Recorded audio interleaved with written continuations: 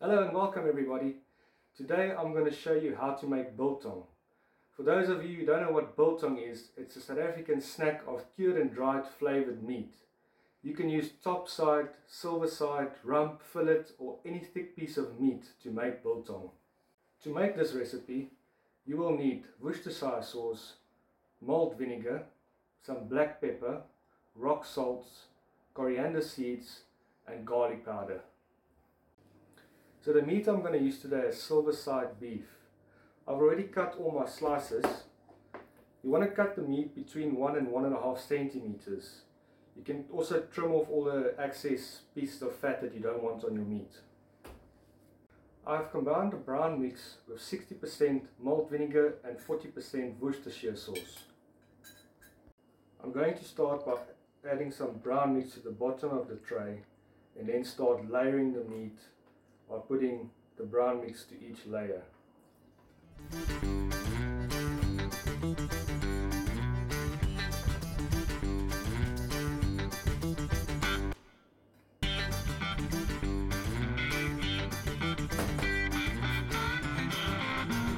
Once we are finished, we leave the meat for 2 hours so the meat can draw the mixture up. The vinegar will help with preserving the meat.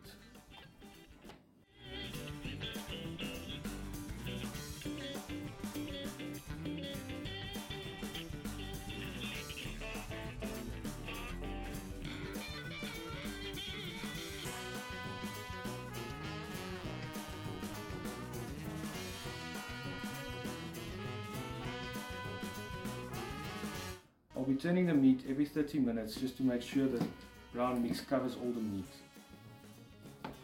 It has been 2 hours now and I think our meat is now nicely soaked in the brown mix.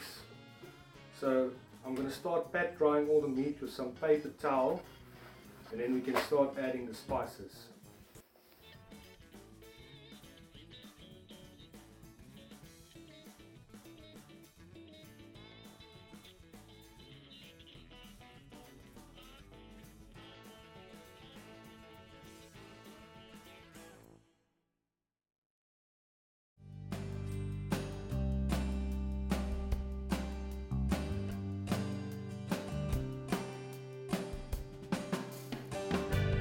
For the spices, there's a lot of different options out there like Freddie Hearst's or Crown National, but I made my own spices here today. So for the spice mixture I used 10 grams of salt, 25 grams of black pepper, 30 grams of coriander and 15 grams of garlic powder. So I'm just going to pour a bit in the bowl and then we're going to start covering all the meat with some spices.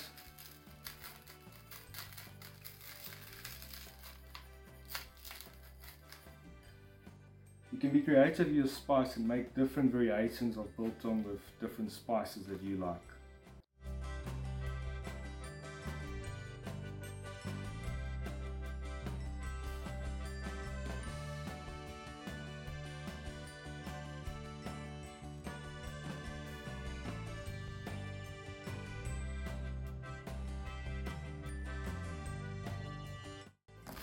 Give it a mix through so all that spices can cover your meat. I'm now going to cover the container and put the lid over, and then we leave the biltong for 1 hour and then we can come back and hang our biltong. Our biltong is now ready to hang, so I'm going to get my biltong maker.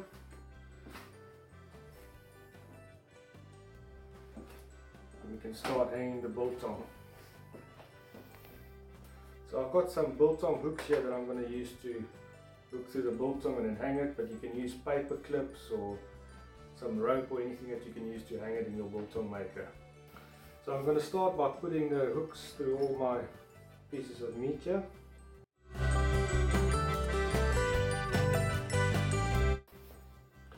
When you hang the biltong, make sure they don't touch so the air can flow nicely through the box.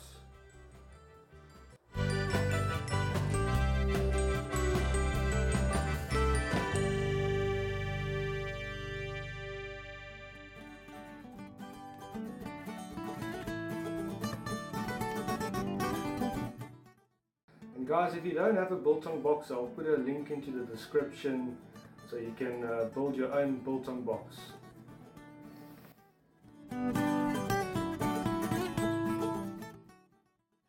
As you can see, they are all hanging now. Just look how nice they look, guys.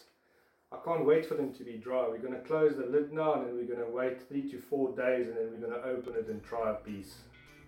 Hey guys, it's been 3 days now. My mouth is watering to try a piece of this biltong. So I've got myself an ice cold beer here, and we're going to slice a piece now. Have a try of it.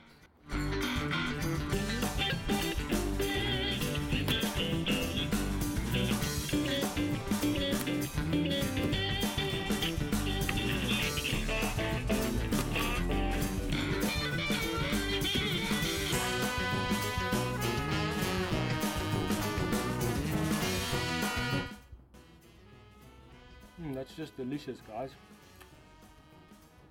It's just the way I like it. It's still a little bit wet on the inside, so I think that's the best biltong, like that.